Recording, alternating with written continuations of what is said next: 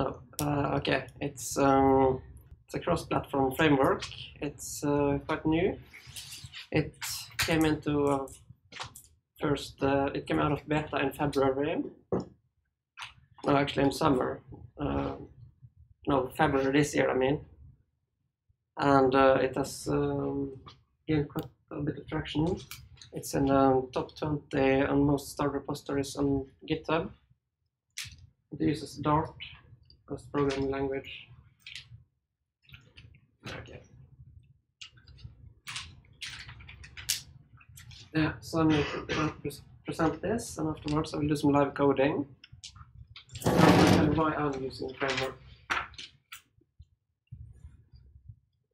Yeah, so Dart, that's a programming language that has been developed by Google. It's initially made to be an alternative to JavaScript. And Google uses it for many of their internal systems. And they also have something called Angular Dart. The language itself is quite similar to Java, C#, and C++. The language is client optimized, but can also be used for servers. Especially for Flutter, it's very well suited for reactive programming and asynchronous programming, which is what Flutter uses most. So Flutter, that's a SDK or a UI toolkit for developing cross-platform applications. Most framework is platform agnostic, which means that what you create in framework will work across any platform as long as it has implemented support for that individual platform through a very low-level API. Let's see. So Flutter can compile with a just-in-time compiler and a ahead-of-time compiler. What this means is it gives framework advantages for both how you develop and when you're going to release application. Because when you use the just-in-time compiler, it will run the code in a Dart virtual machine on the phone or an emulator. And this brings advantages when you are developing, because then you can instantly reload the code changes into the running phone to see what you just changed instantly within a second. And when you use the ahead-of-time compiler, you will compile it into a native APK. So you get native performance. Next extension, the code will not be Dart anymore. It will have been compiled into native C++ code. So here's a comparison between native development, Flutter, and React Native. React Native is also a cross-platform development framework. So Flutter compiles and gives you native performance. And one of the main advantages with cross-platform development is that you only have to maintain a single code base. So one of the main problems with native development today is that you have to maintain two code bases, usually one for Android and one for iOS. And for companies, this is very high cost. And it often isn't a solution, depending on how much money the customer wants to put into their application.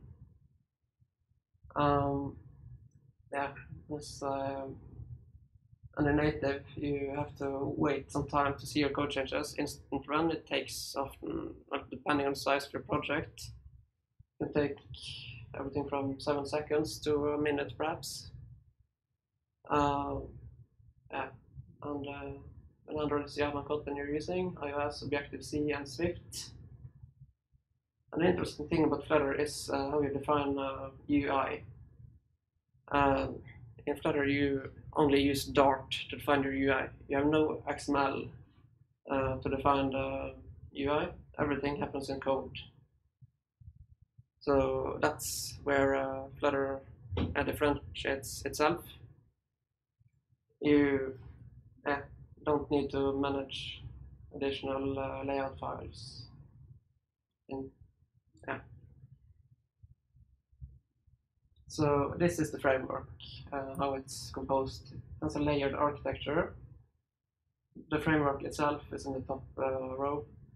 It provides a library for creating widgets, or two actually, one for material design applications, one for Cupertino application, which is what iOS is using. The framework itself sort of takes the task of showing the UI into the framework itself, so it doesn't rely on the native side in that part, because everything is implemented in framework. And when this compiles, it compiles into C and C++ code, which, yeah, as I stated before, makes it more performant. And the thing about this being platform agnostic is that in this part you have a embedder. For any platform you want to use Flutter with, you can define an interface which tells the framework how to display a pixel. And as long as the framework knows how to do this, the framework can be implemented on any platform. At the moment, it only has support for Android and iOS, but it's being worked on getting this framework to work on both desktop and the web. For example, or since this is open source, somebody decided to use the framework on Raspberry Pi actually. So they made support for Flutter on Raspberry Pi. That's not officially supported, but it's apparently an option.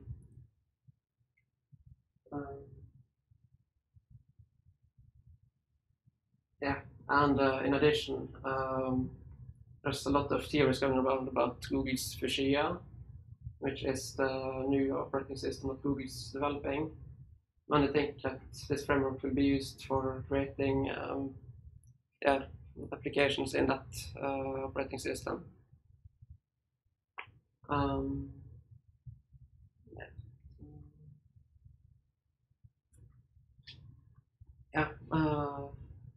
The thing about Flutter is that when you're programming, you're defining a widget tree. See an example of that in that image to the right. So in Flutter you have stateless, stateful, and inherited widgets. Stateless widget is I'm going to go more into this when I'm live coding, but it's simply a widget you define. I can use anywhere in the widget tree to get, for example, a button, image, or for example, you can define a more advanced widget and have an image carousel or something.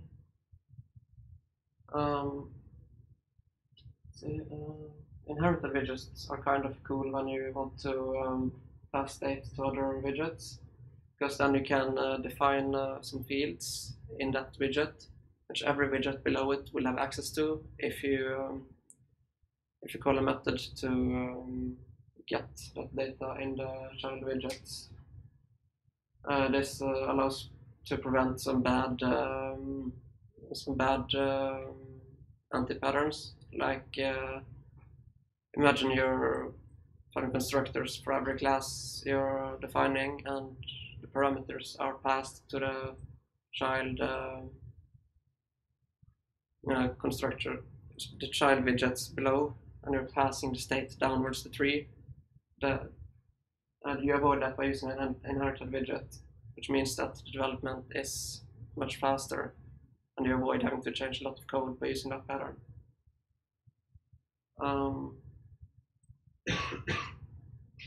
When you're creating a material design application in Flutter, you usually start with a widget called material app, and within that you usually have a scaffold which have an app bar and a main part for the content you want to display, and this will be elaborated in live coding. Yeah, and you still have a possibility to have native Android and iOS code in the application. We can use something called event channels or method channels for accessing these features. For example, an event channel is a stream of data. For example, if you want to access the sensor on an Android phone, you can go into the native code and get that data through an event channel. And the method channel is similar, but it's only a single method call. You don't get a stream of data. So if there's some framework you're relying on, you can access a method from that by defining some native code. But usually it's best practice to check if there's already a plugin for what you're trying to achieve. For example, if you want to implement local notifications, it's usually a good idea to check if there's a package for that already.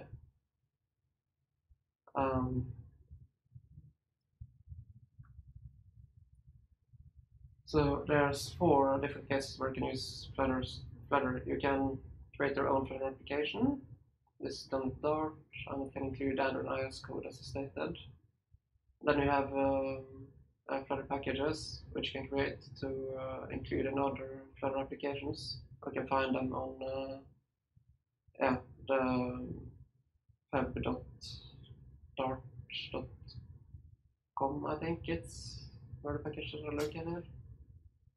And in addition, plugins are basically like a package, but only that they use native code to access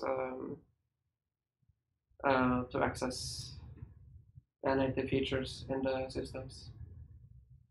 And then you have Flutter modules, which can be interesting because then you can, for example, if you have an existing Android application, you can use Flutter in that application without creating a standalone Flutter application. You can then have a small section within the Android application that uses Flutter. So that's kind of interesting. So now I'm going to try some live coding. Hopefully that will be more entertaining. So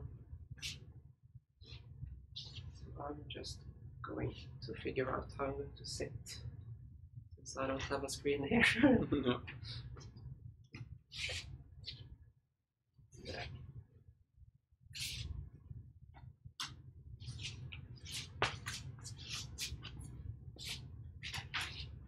Hopefully this will reach.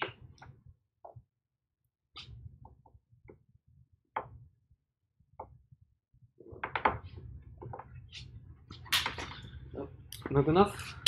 Let's see. Yeah, that works. That should be.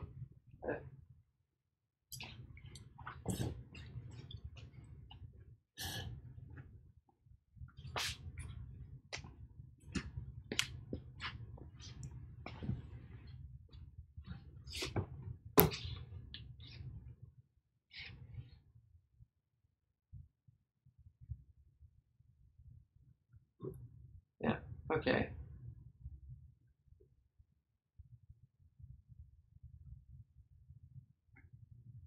Yeah, okay.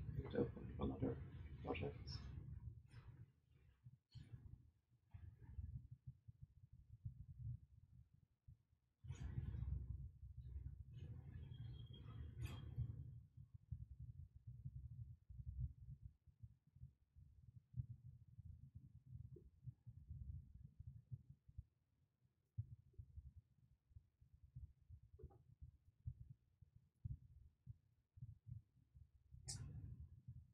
Yeah, so this is basically it's the standard example that you get to create a new Flutter project.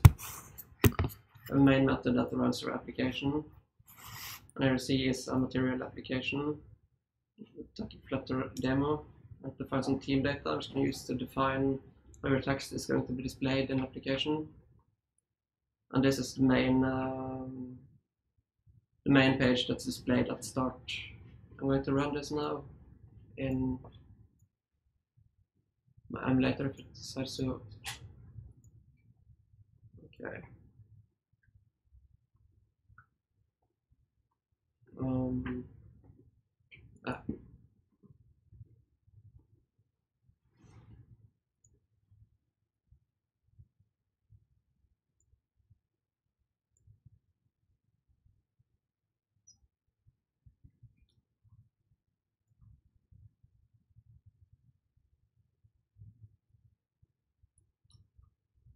and this is launching. It will appear real soon, hopefully. Usually it takes a little bit of time for the first build, but afterwards it is much quicker to reload an application to show the code changes.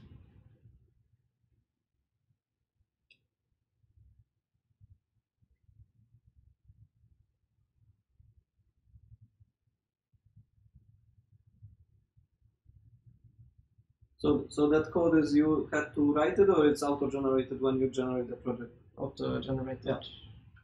I think that's actually on. Okay.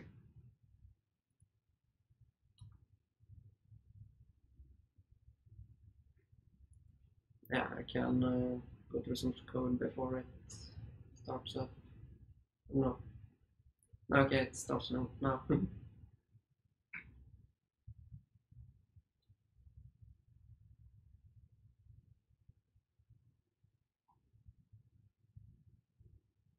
Yeah, so this is the standard example that you get when you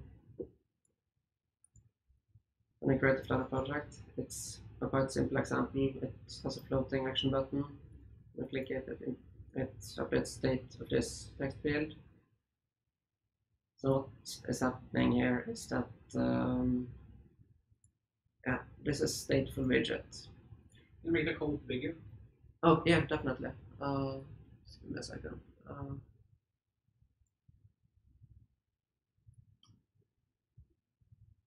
That was sufficient? Yes. Okay. Yeah, so this is a stateful widget. So you pass the parameters that you want into the constructor here.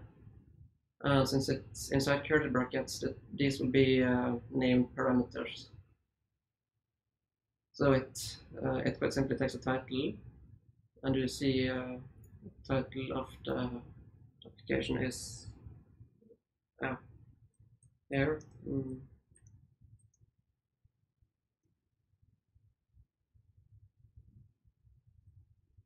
Yeah, try to type correctly at least.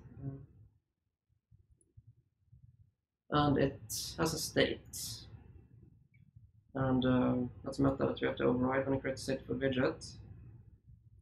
So the state here has one variable that's a counter, and every time you want to update this, you have to call the setState method on this variable. So here you quite simply increment it by 1. And in the build method, you see a scaffold, app bar, and a body. Body is a centered column with the text. You have pushed the button this many times, and the text simply shows the counter, and it's styled with some of the default theme data that's defined here in the application. And the floating action button has an action that's executed when you press it. That's the increment counter method that was defined up here. So that shows how the number is incremented. But enough about the standard example. Now we can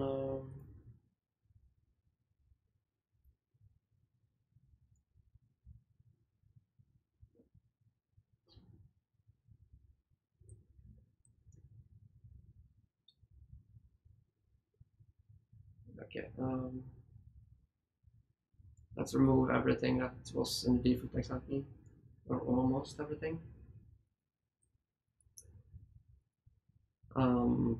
So a random request for what I should be making. No, I'll just show.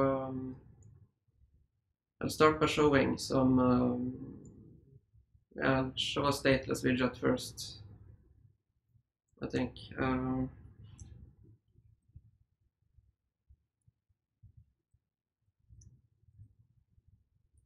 So here I'm creating a stateless widget. So let's say that I want to have Yeah, I want to have sort of a list tile, or a list tile for showing accounts. Account tile. Yeah. Right. So I want this to take a few parameters.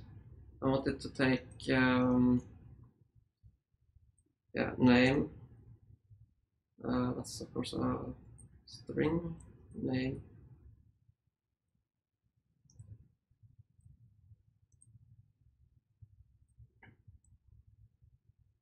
Yeah, and I want it to take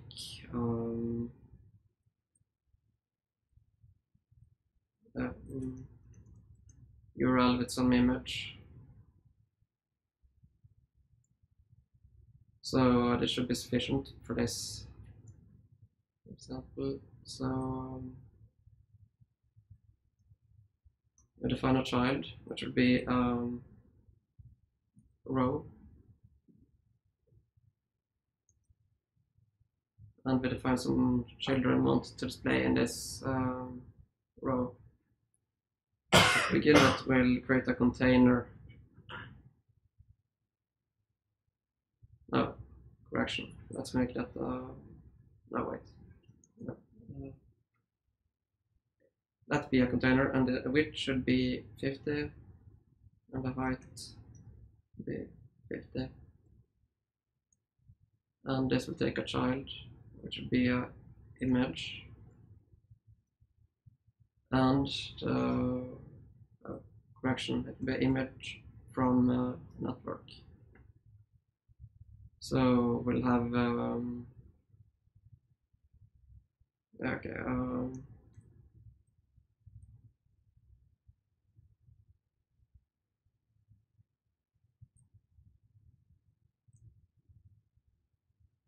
I think that's the correct URL for that, but yeah, of course we'll do a URL first from there, and let's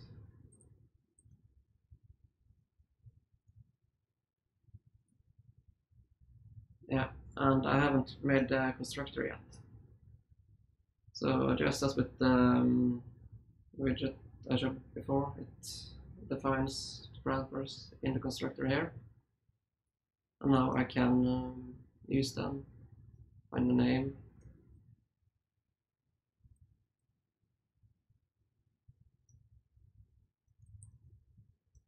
and a URL. Yeah.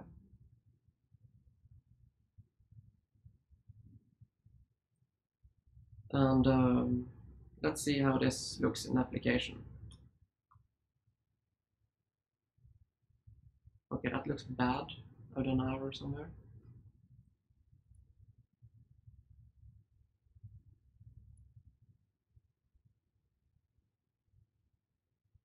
Oh yeah, I haven't shown the title actually, or the name, I mean. That might be a good idea to implement.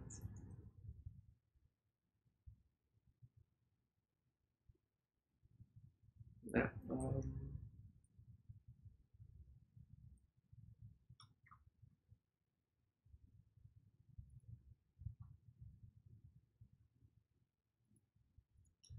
It shows the placeholder image, and the name.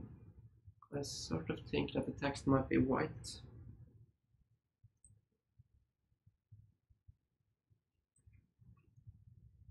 So define a text style, set the color.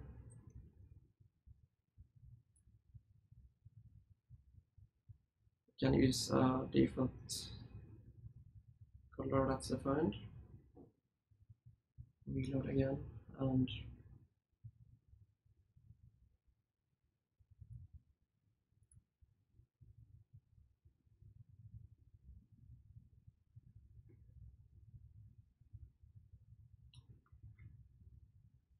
it crashed.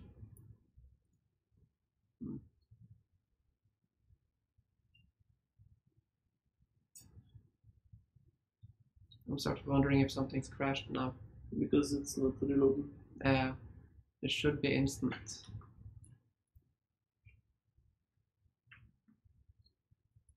Yeah, maybe you stop and restart.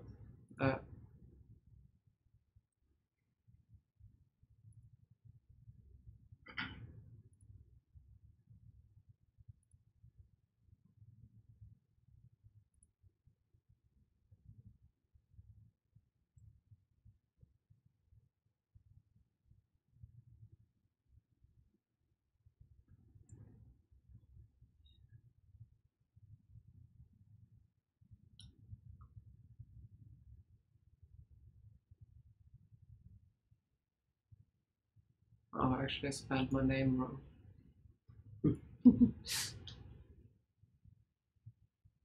Yeah, so as you can see, it's displaying the image and my name, but it's not very pretty. To begin with, we can add some padding on both of these widgets.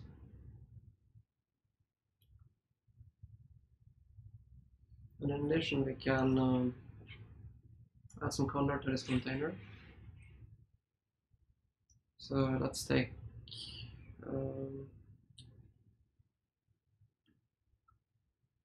I'm thinking.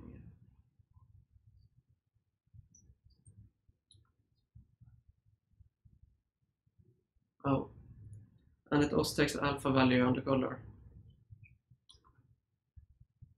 It might be a bad blend for the placeholder image. So let's take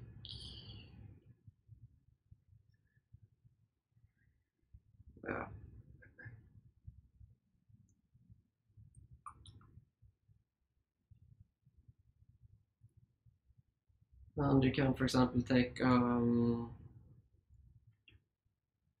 can decorate this, taking decoration here, box decoration, and you have to give this a color.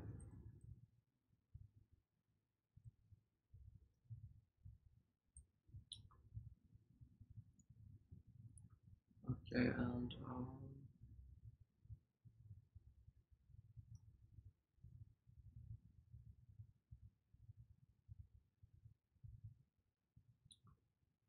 there we go.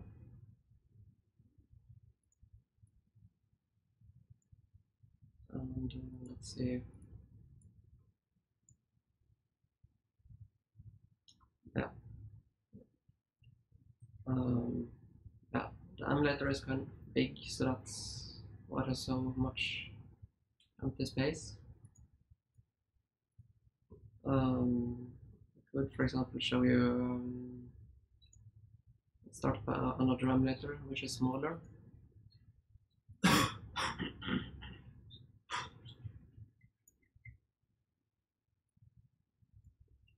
Then we can run it in that one as well.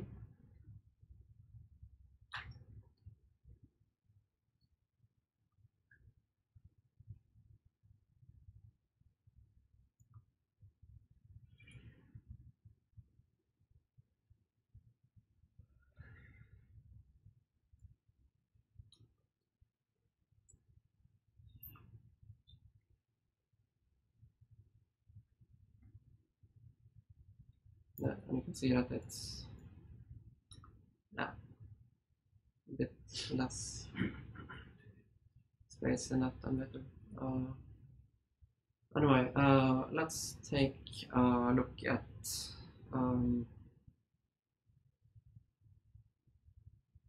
let's create a stateful widget which will use this list tile and will create a list view. So we'll create that in the okay, let's first of all create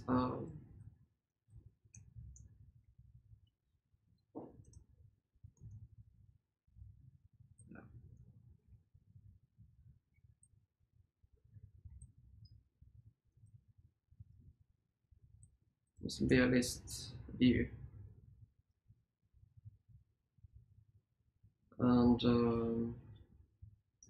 yeah, we can define some widgets here, and we'll take the type we just created.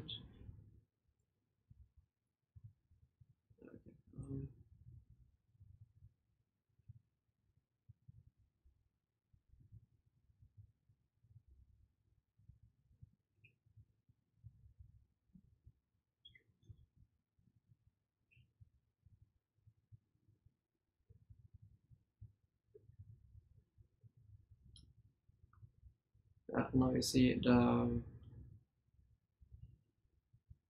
list view shows all of these tiles. And let's try to change the tile a little bit.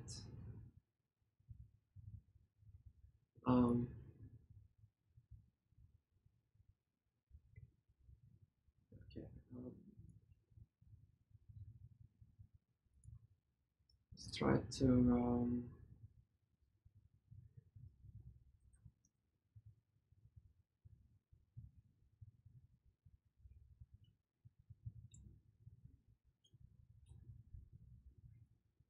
now it's inside a widget called dismissible. So if you run, we get an error. So then we can go to Dart analysis and see that the key is required.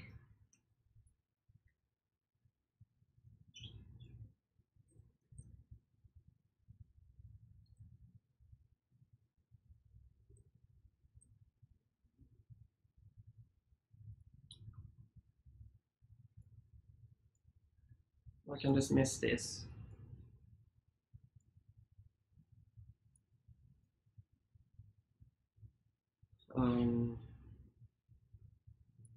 And it's still a stateless widget, these tiles, but now it might be relevant to show some feedback somewhere that a widget has been dismissed. For example, we can in the body we can create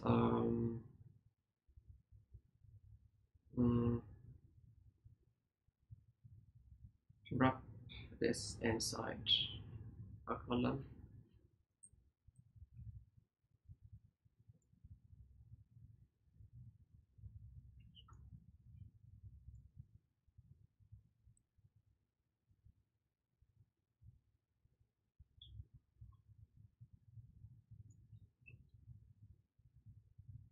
Okay, I sort of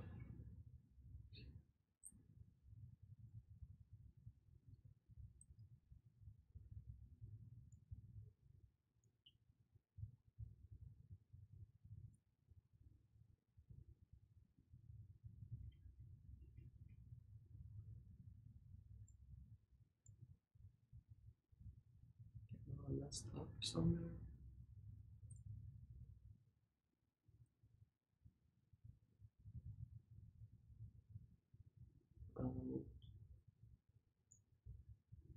There we go. We cannot font the code. So I'm going to have a widget below that's going to count the dismissed tiles.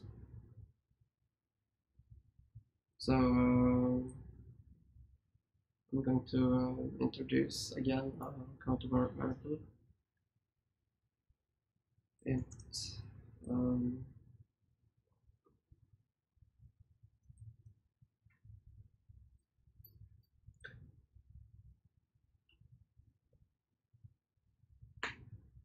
and I'm going to implement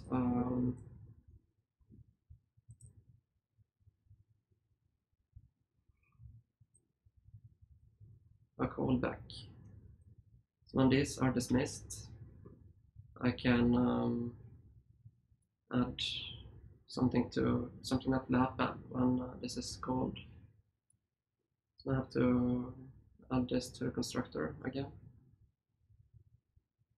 and the dismissible widget have on dismissed. This takes argument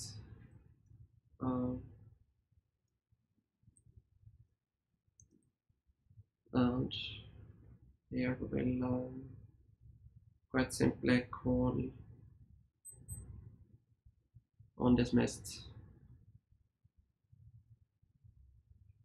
I think I have to do that. So we don't care about the direction now, but if we wanted, we could have different actions like actually let's do that. Let's use that and take so we rename this to on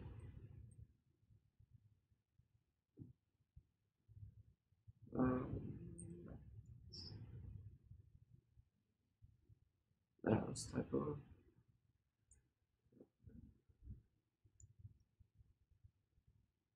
Yeah, apparently I don't know how to spell dismiss.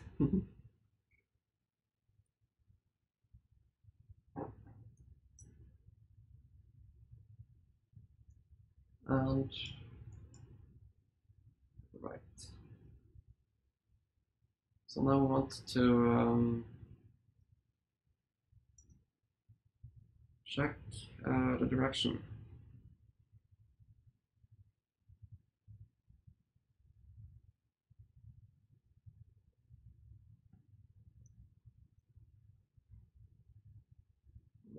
Not entirely sure how this is.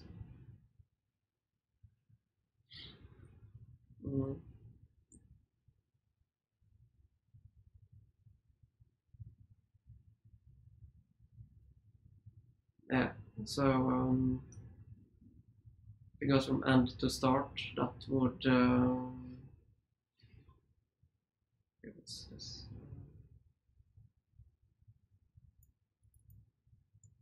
Yeah. So if it goes from end to start, that will indicate a swipe that goes from the right to the left. So here we want to call on dismissed left. And here we want to call on dismissed right. Still have to call this from the method here.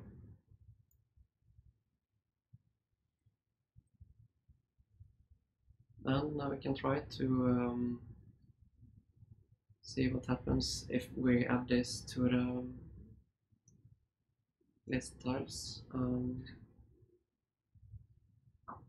Actually, this is sort of repeating myself a bit, so I'm going to define the tiles before enough.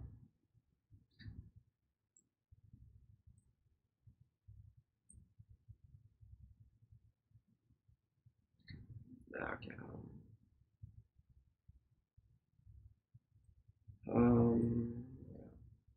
List of widgets.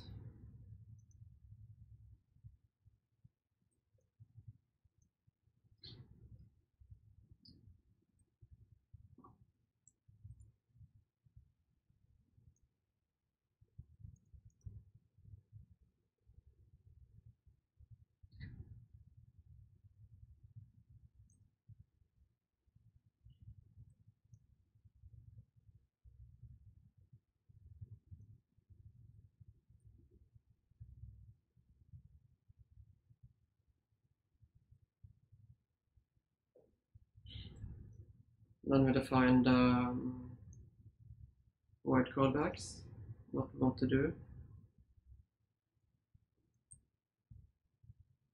And we want to create a method that updates state before we call that.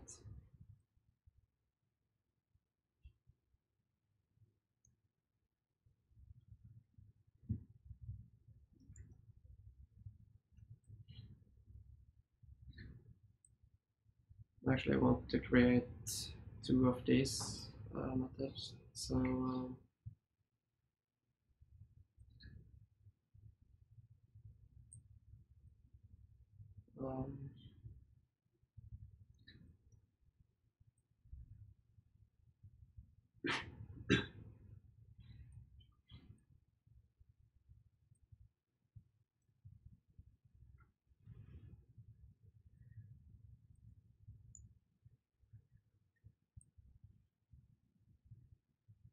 and these will take no arguments, but I will call set state, and they will increment this.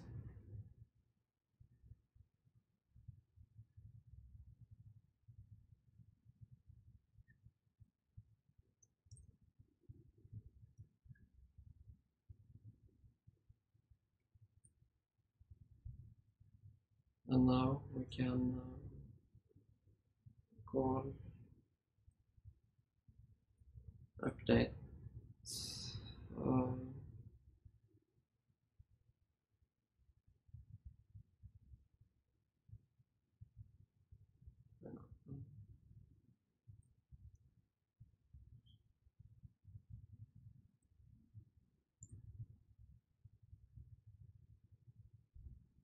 and likewise we do the same for undismissed write.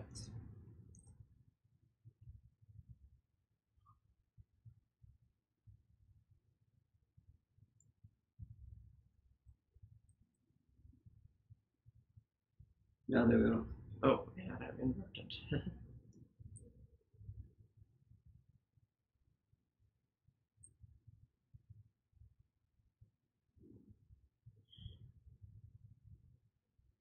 Yeah, so then we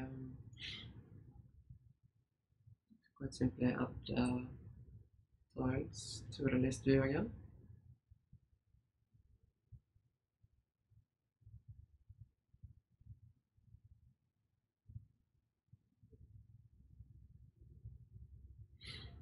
For the record, if you're interested in seeing more live coding, you can see some of the conferences that has been on Flutter. There's some quite interesting videos from Mobile World Congress. In the slides, I've linked some of them, and I think I can give the slides some audios afterwards, and you can upload them. Yeah, great, thanks. So let's see. So let's see if this is working.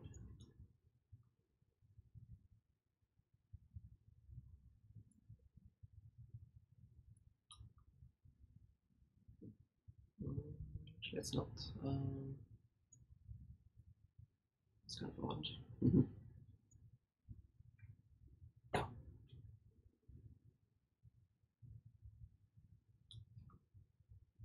Oh, yeah, we have an exception. So let's see.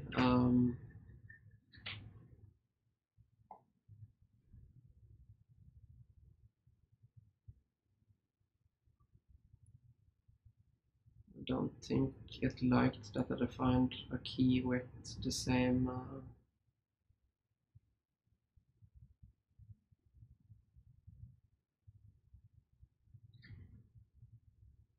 where was it?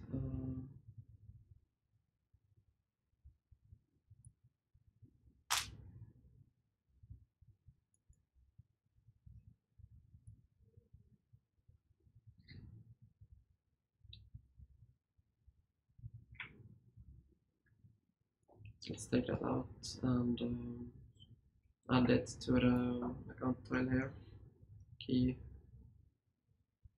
and we'll quite simply do some string interpolation here, and that. And hopefully this fixes it. Yeah, and now it's complaining that it has unbound height. So that means that I need to restrict the column,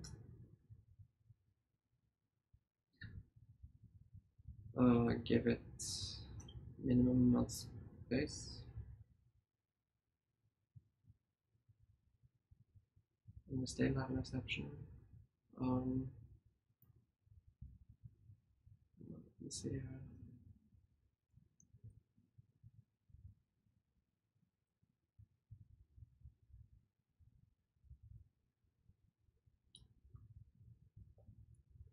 Yeah, so now it's working, but you see that they're overflowing the screen. So what we're going to do then is that we're going to wrap this inside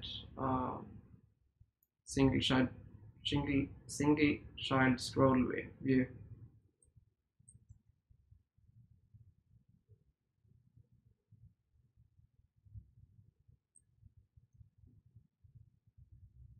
And we're basically going to take the column inside here.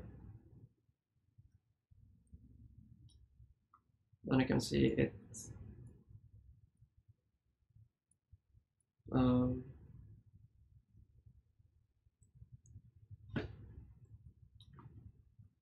it's working. So since I'm wrapping a list view inside column, the list view took the focus, so I've set the primary to false because we're going to have additional widgets that will show the number of dismissed tiles. So I'm thinking we'll do we'll actually do a row here.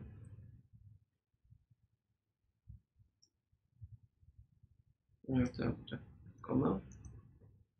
Then you have children. Take the text.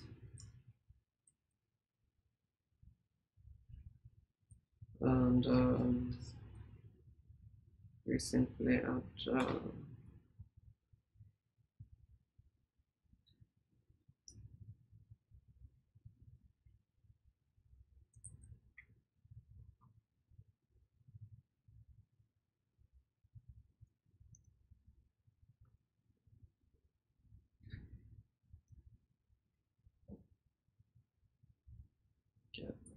first of all, let's check if this is working. Almost. Partially at least.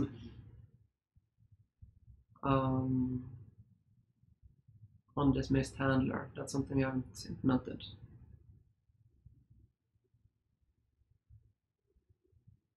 Let's see, we have the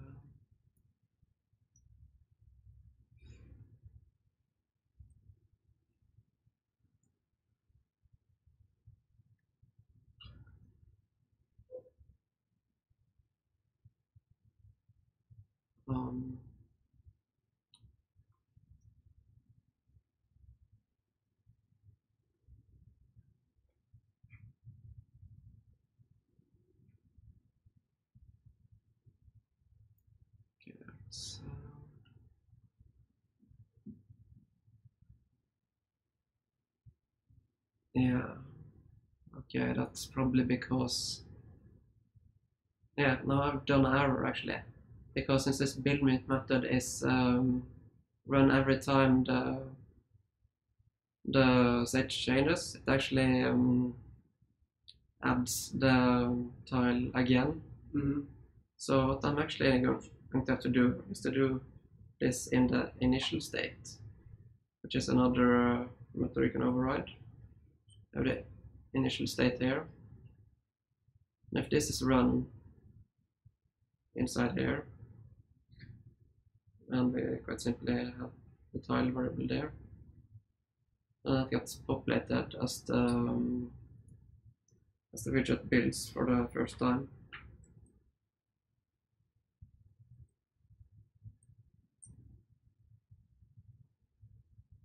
So then we could try to run it again and see if that was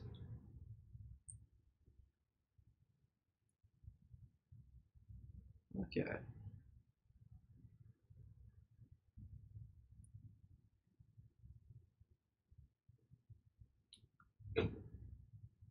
Yeah, so it's not showing the tiles at all. I'm thinking that maybe. But it shows one, maybe you need to Yeah, that's reload it.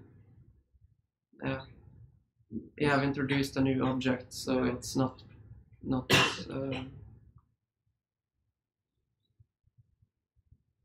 wait, that is Probably got confused.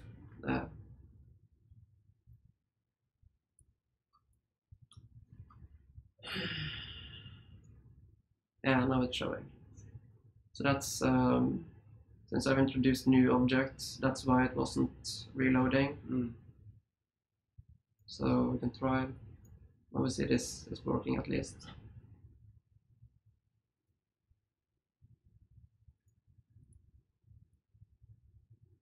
Can you pass which widget is being removed into the callback? Yeah, could pass the item that's being removed. So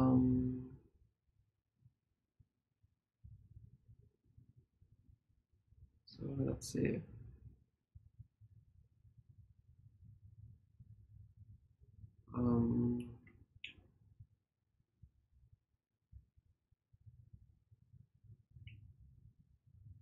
Yeah, maybe we have a short break. Yeah. 10 minutes. And then we continue. So I will stop.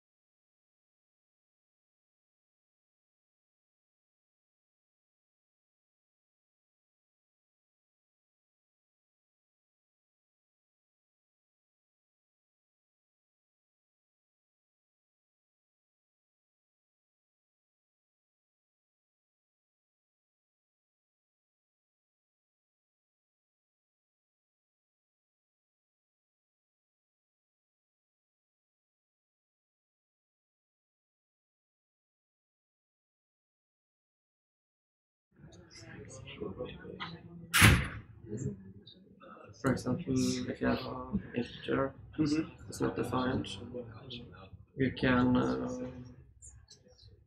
write I and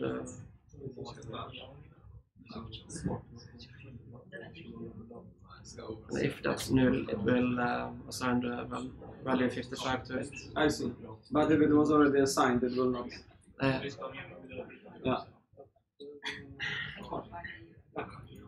Yeah, and You also have an operator.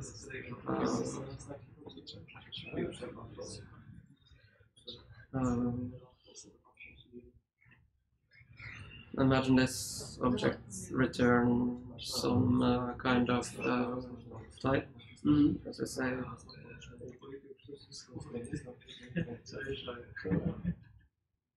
And we have it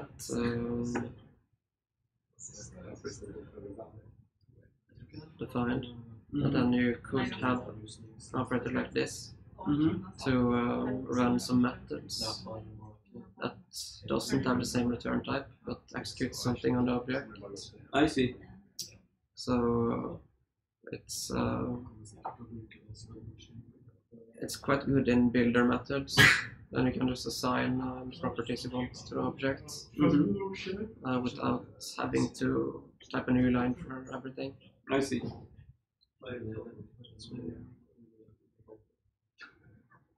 So that line will instantiate some object and then call some methods which have like void, for example, return type. Yeah. So for example, and then you can continue to nest these. Yeah.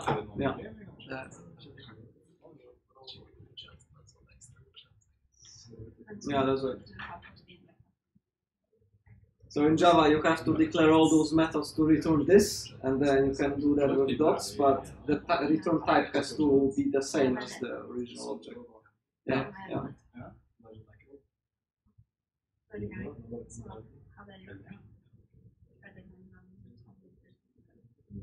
Yeah, and you also have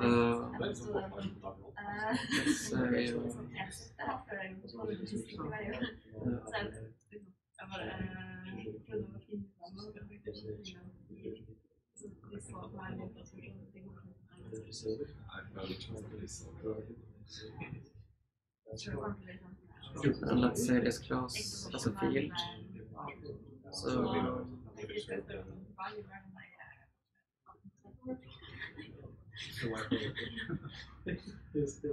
no,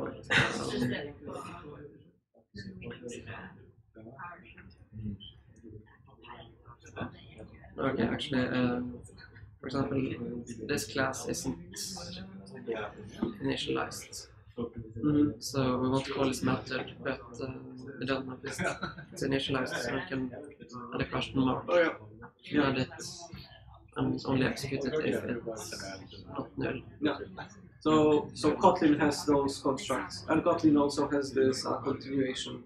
So you can create something and then call different methods with different return types, but you have to call like it's not an operator like with symbols. It's you kind of says also, or you have like a keyword which then you use.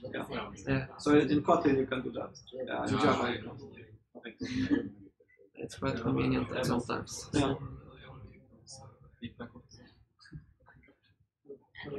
And another thing is to define private variables in Dart. You only add lower score in front of the variable name. I see. So you avoid typing private. That's I see. So it is enforced that underscore makes it private. Yeah.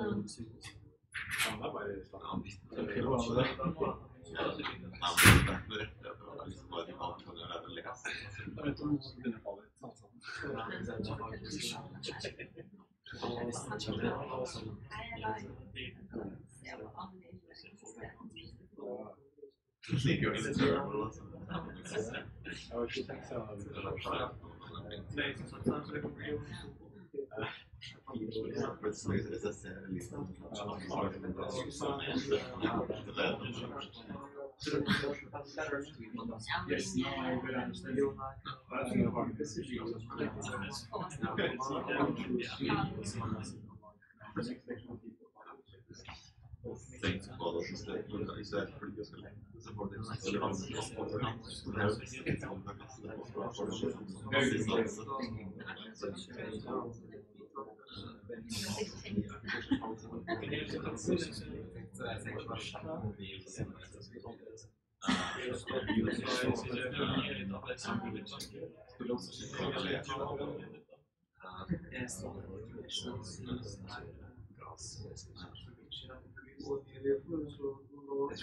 There's also the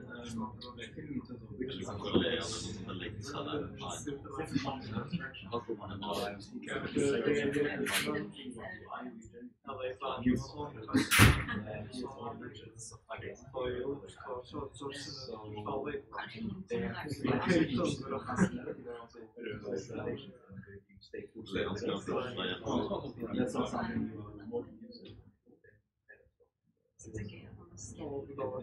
yeah. So for the language itself, well, it's annoying.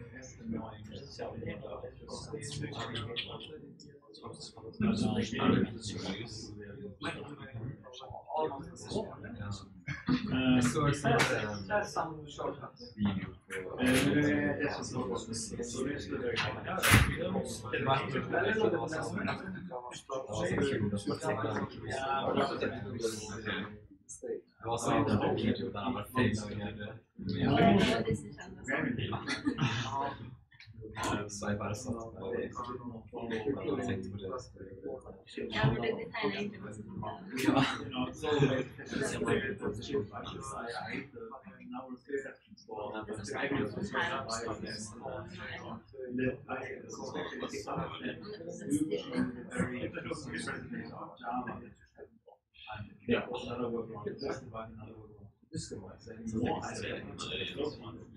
They were going to some of the issues away more. So perhaps the likeness actually more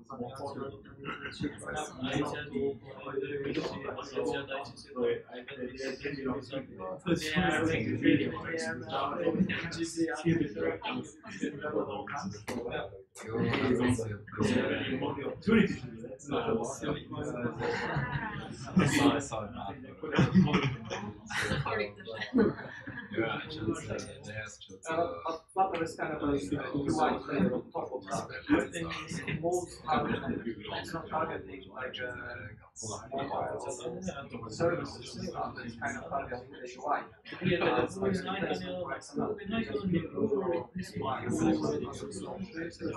And then the rest of the yeah, sure.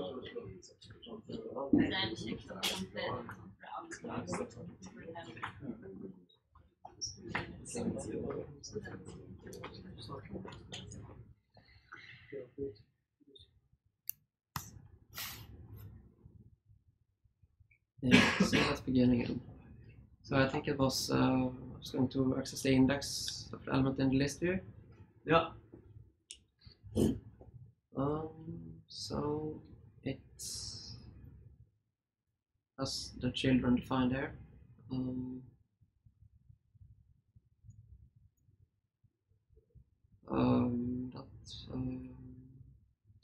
Might actually have been easier to do that if I used a builder method from the list view.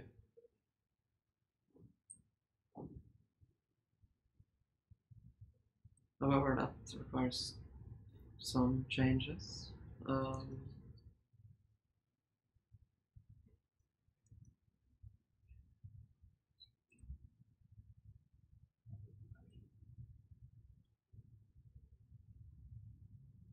And then this will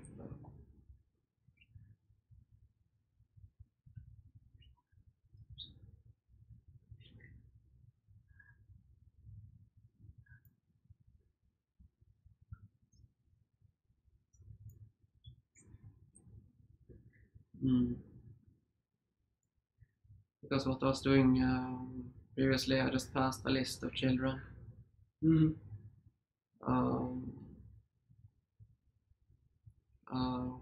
Without any index. The list doesn't contain an index for this. So what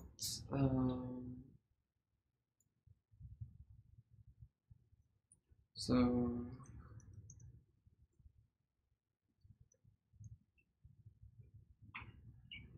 this is another way of defining the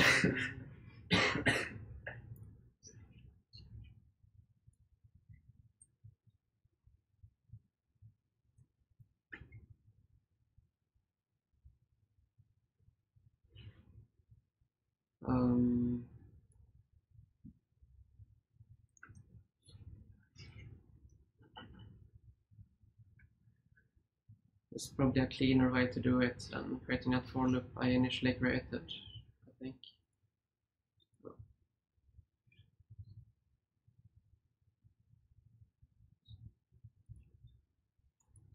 However, I should have an index field for the account line, probably.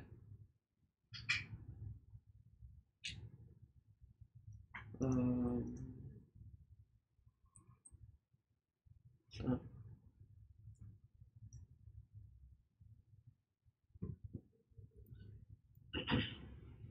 then it might actually be relevant to change this into a function that takes an integer, this one as well. Mm-hmm.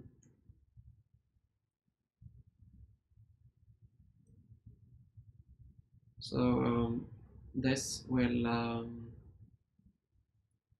want to pass the index.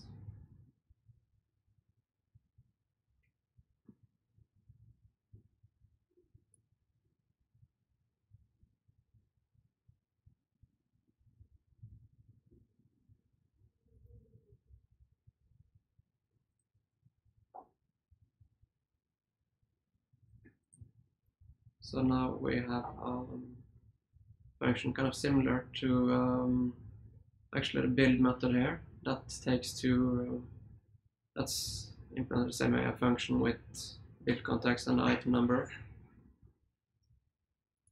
So now we can actually, let's change this method to take the index as well.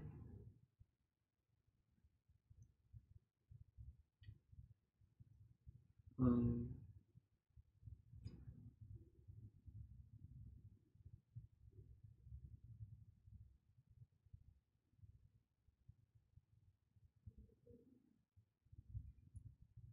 we don't need this anymore actually.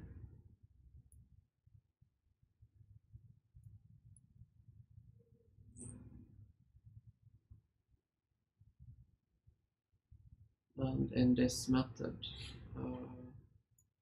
take integer index.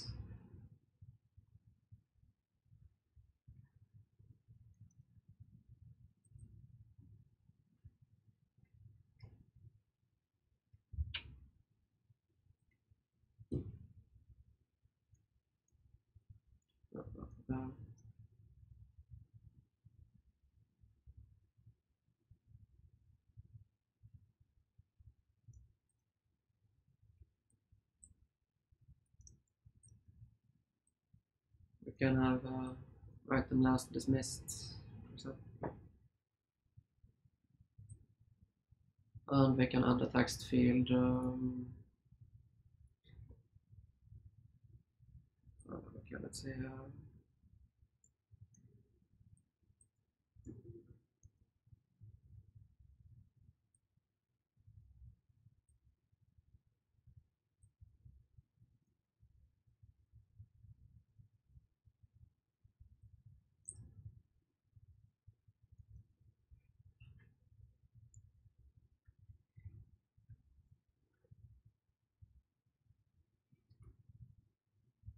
And that change the account type to show to display the item as well.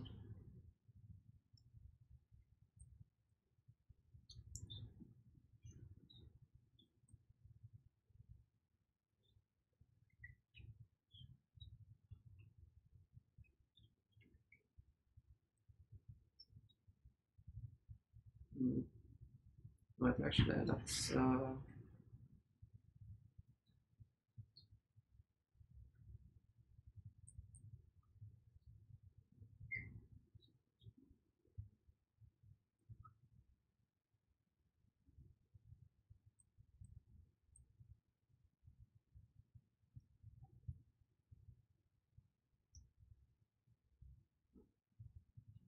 style this a little bit actually. Can no, space between.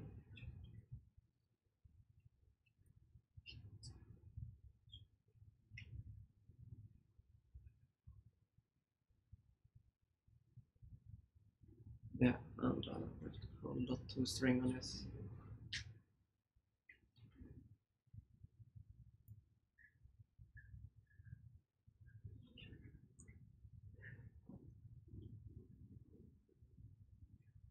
We still have one error somewhere. Missing semicolon. So hopefully this will run.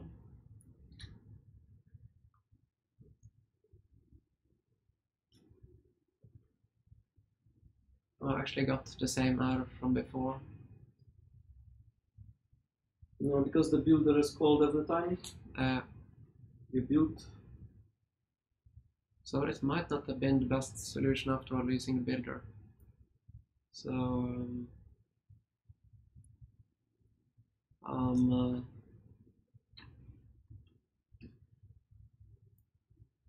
okay, let's just revert it to the solution I had. Now, do you have to use the builder inside the hierarchy, or can you use it in the init state? I can probably, yeah, can do that. That's Yeah. a good idea. You can reuse the builder, but just call it once in the init state. Yeah.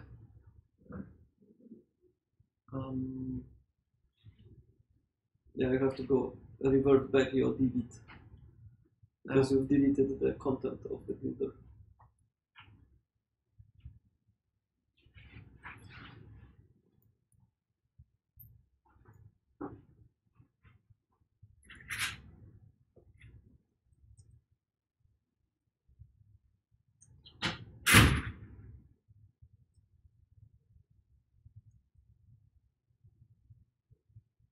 I'm a bit unsure if it will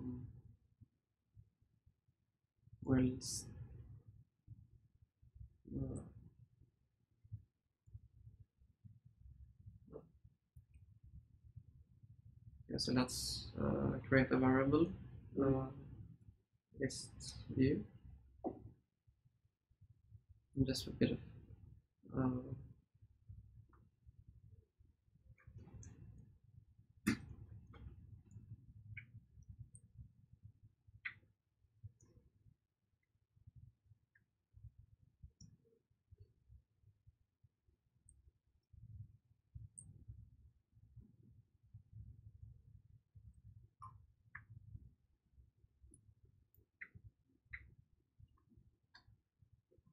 now we'll try again.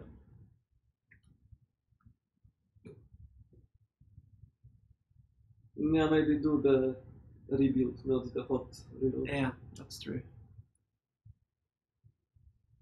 Okay, so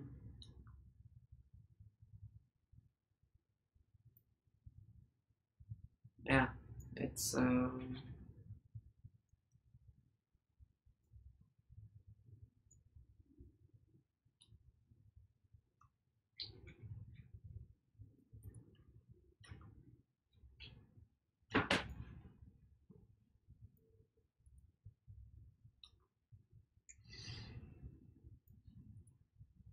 so it's showing something at least. yeah, that's not.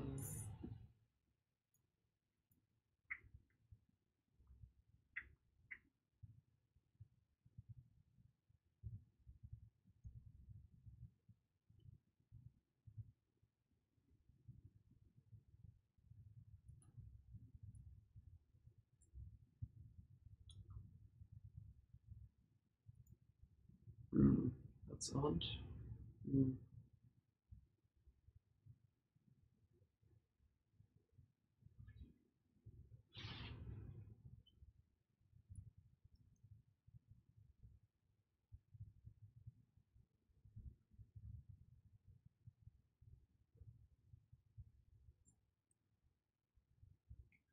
So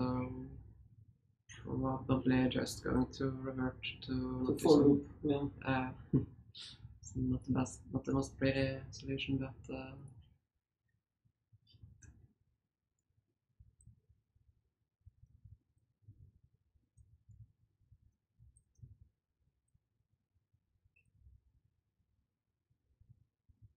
so it's not the most elegant solution, but for this it will work. And hopefully I get time to show some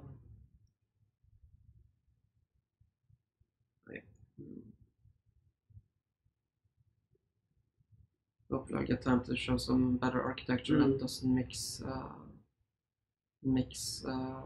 Presentation. yeah. Just going to check one thing before. No.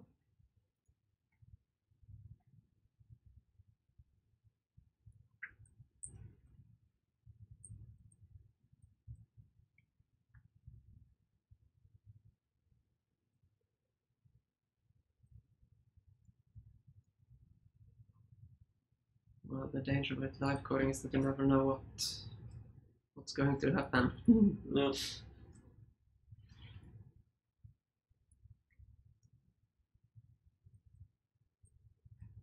So how strictly typed Dart is? Well, I'm using. You could also use var for items. However, I tend to use the actual class names because I find that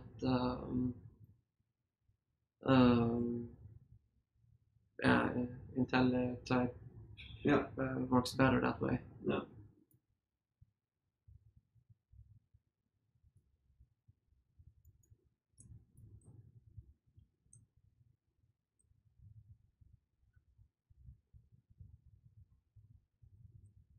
Oh, no, I'm actually not needing to create a list. That's how you instantiate a list in Dart, by the way.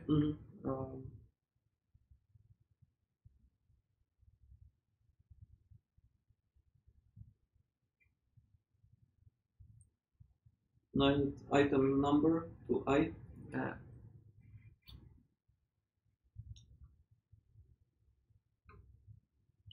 And I forgot a semicolon. And I probably need to Sync. And I haven't initialized the list.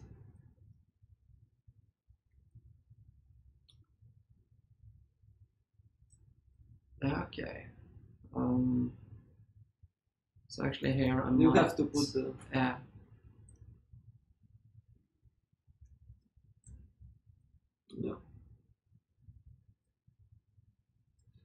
And as you can see, I haven't added the index.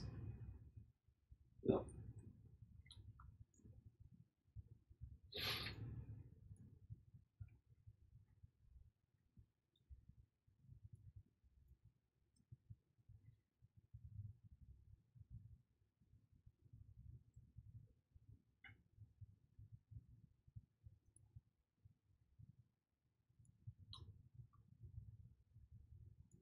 However, oh, there we go.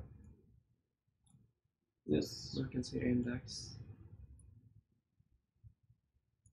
And I'm going to yeah, now I'm using the same method for doing two things. Might be better to have more methods, but it will work for now.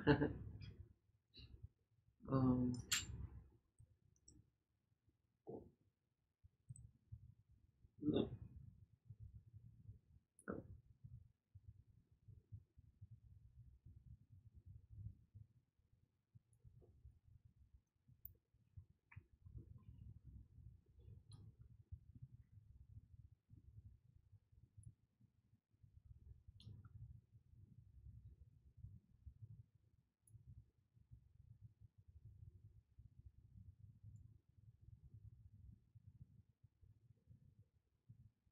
So now we have the item being dismissed up here. And let's see.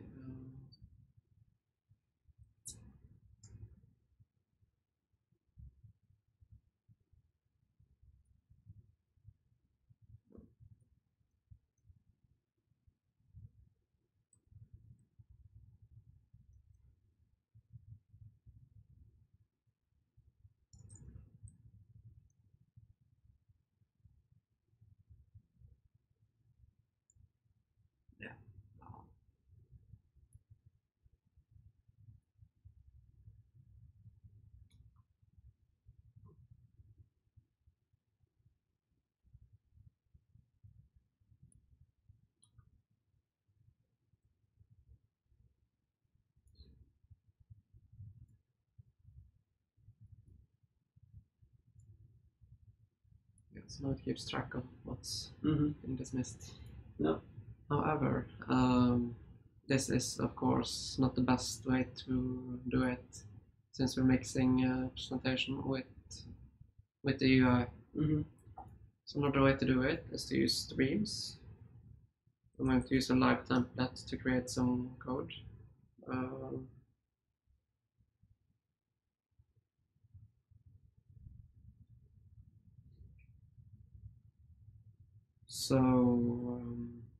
Yeah, we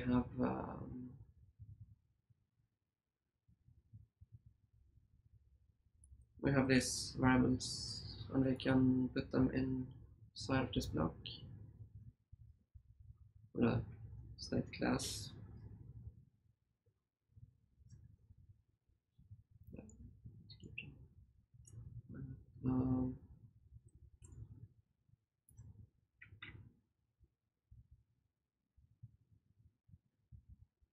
Yeah, and we need to create some update methods.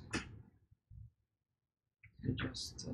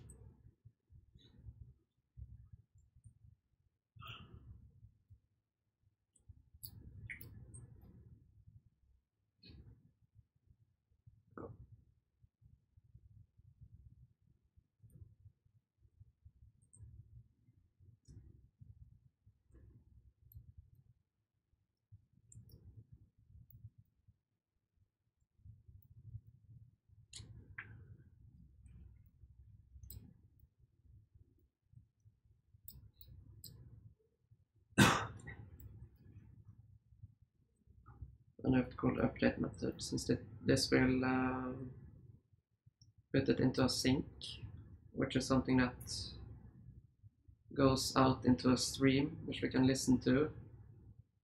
And by using a stream builder in the UI, we can get the updates.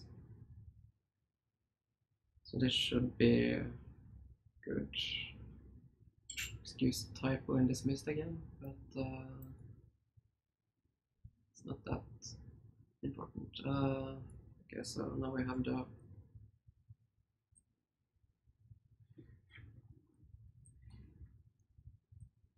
we're going to import a class. We'll call it block. And in the initial state, we'll initialize it.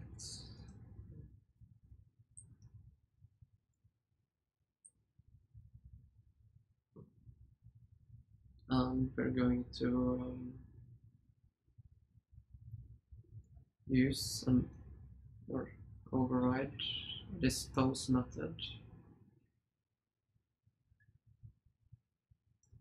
So the stream don't continue afterwards, after activity has been closed.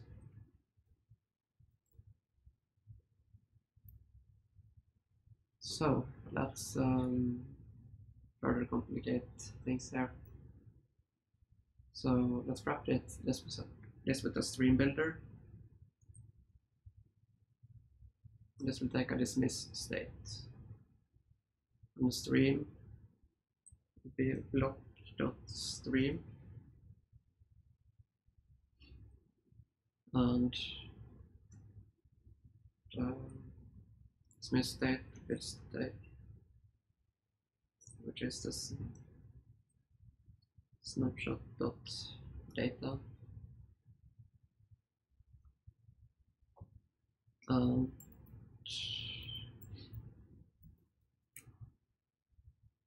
we will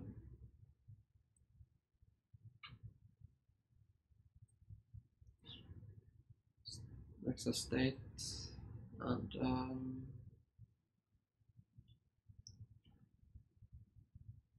get the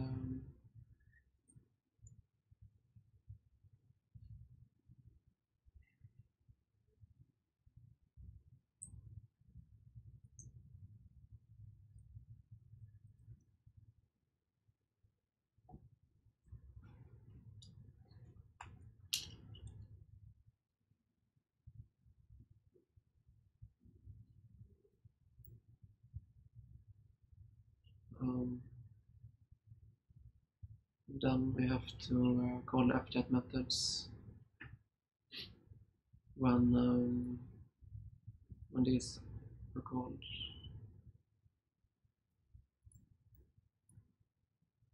So this will be changed to block dot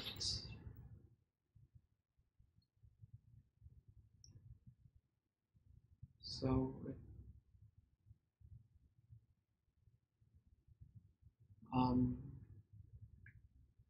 yeah, okay. Since I'm actually doing this on initial state, I'm actually going to save last state in variable up here, which usually shouldn't be required, but I have to do it now.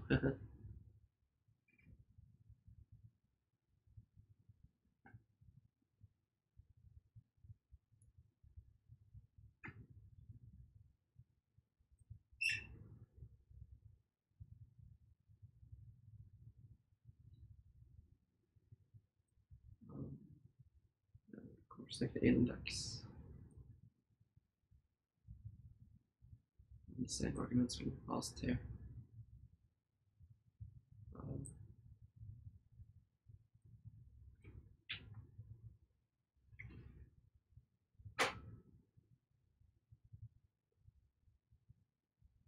And one final typo.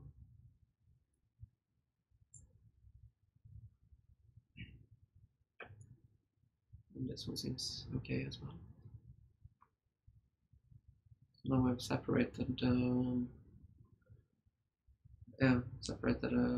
core logic from the presentation, or the UI I mean.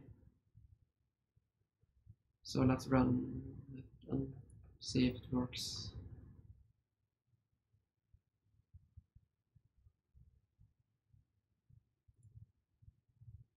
It's called on null because I haven't initialized this, I think. No, that's bad. No, actually, let's use. Yeah, that was okay. Yeah, is it okay if you have null last state? Actually, now we can use this parameter. And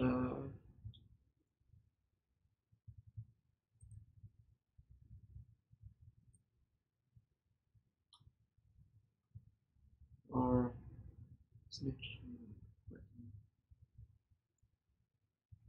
let's see where that's.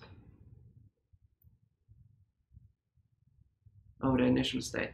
Yeah. Yeah. The last state. Initial data.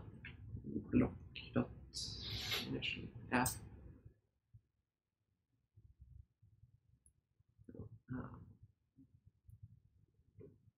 Let's see, how did I?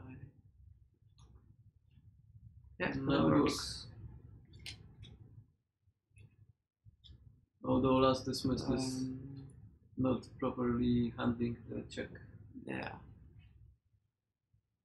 So then the question is, what's not working? I think it's the change with the question mark.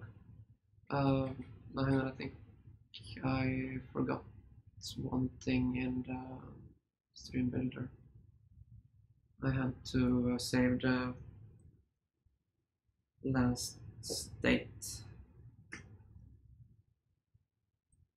since I had some since I defined this up in the initial state.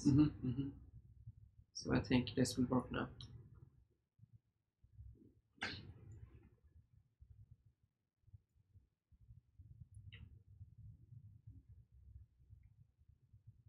Yeah, but I forgot one thing in block, and that was to also call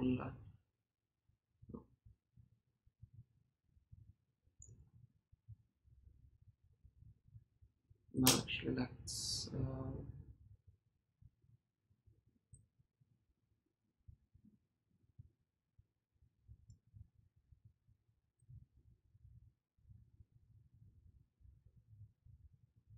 excuse the typo. But the time is running out, so I'm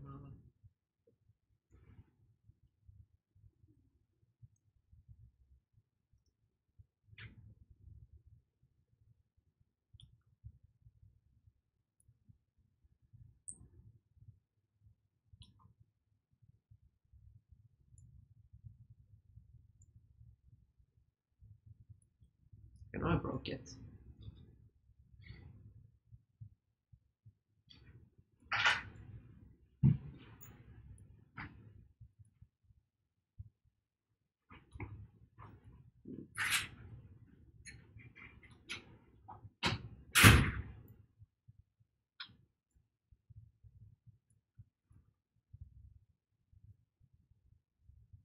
Oh, yeah.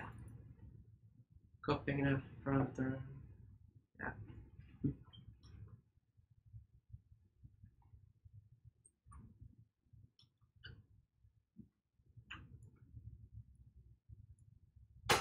Yeah, There we go.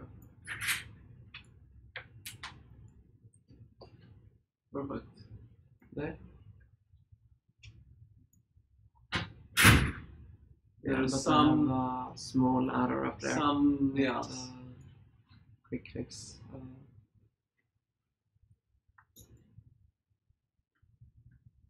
Still block.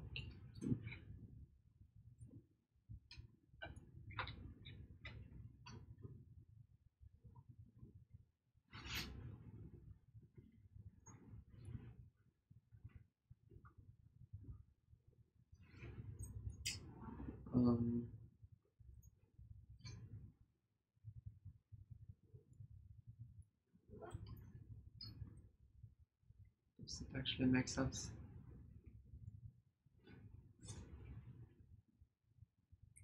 It looks fine. Maybe it was some glitch with the refresh or something. Yeah. No.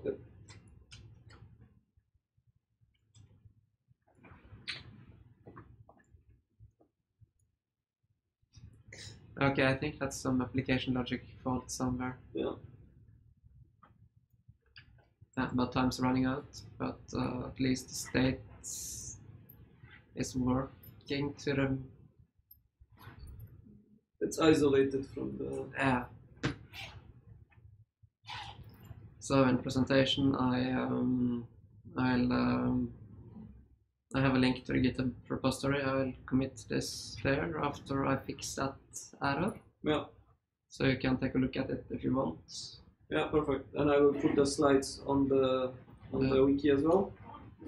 And one last thing, I'm using Flutter for developing a social media application. So if any of you are using Android and would be interested to take a look at that, I would be most grateful. It's part of the master thesis I'm writing. I'm trying to get participants to try out this application.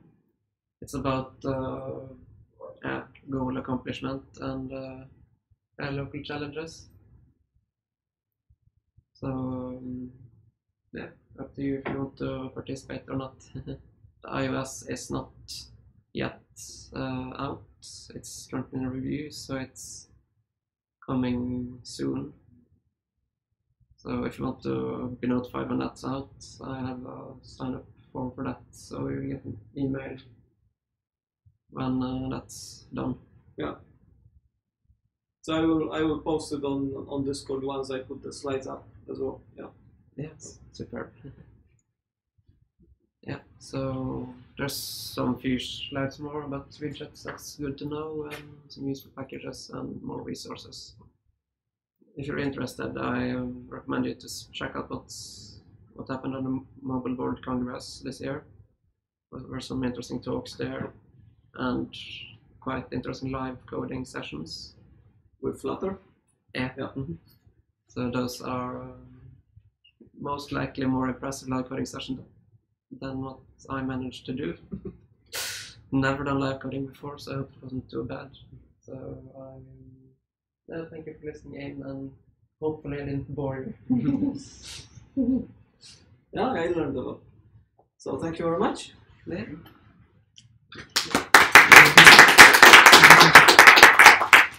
Thank you.